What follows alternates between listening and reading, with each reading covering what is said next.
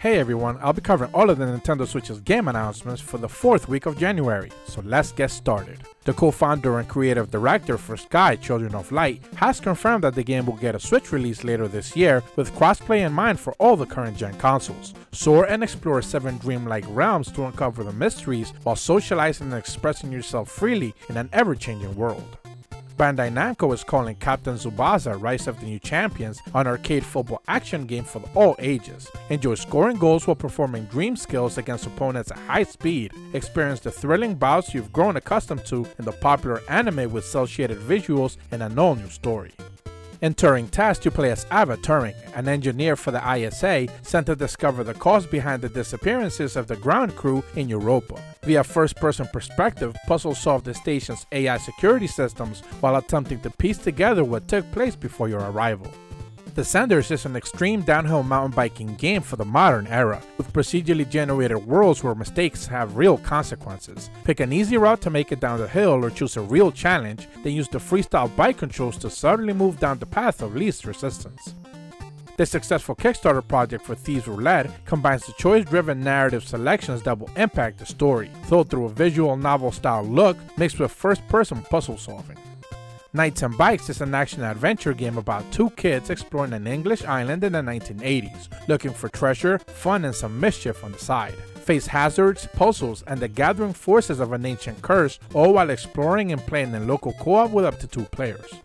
Kingpin Reloaded brings new life to the Quake 2 engine classic via up-res visuals, ultra-wide support, improved gameplay, multiple controller support, new quest and conversation systems to feel much more engrossed in the gritty underworld.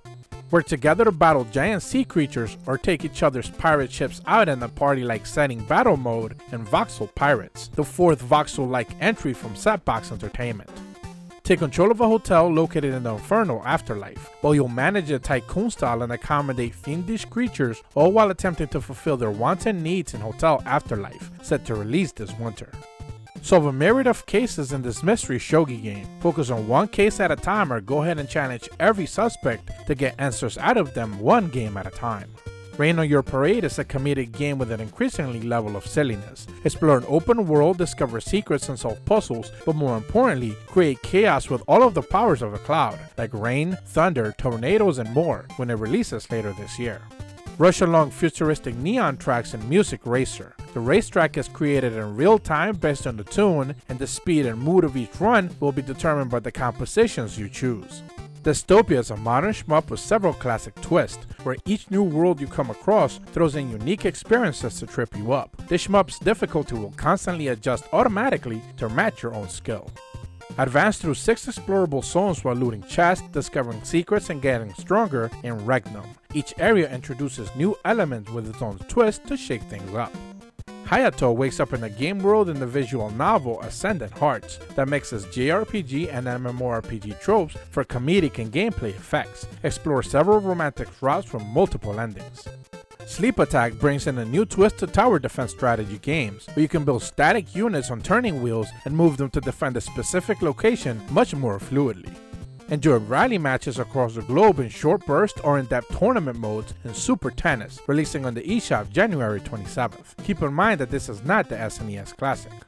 The minimalistic Zen puzzler Zen 789 is all about recognizing patterns of numbers, colors, and shapes. You get no instructions, you get thrown into the fray right away and you figure it out as you go.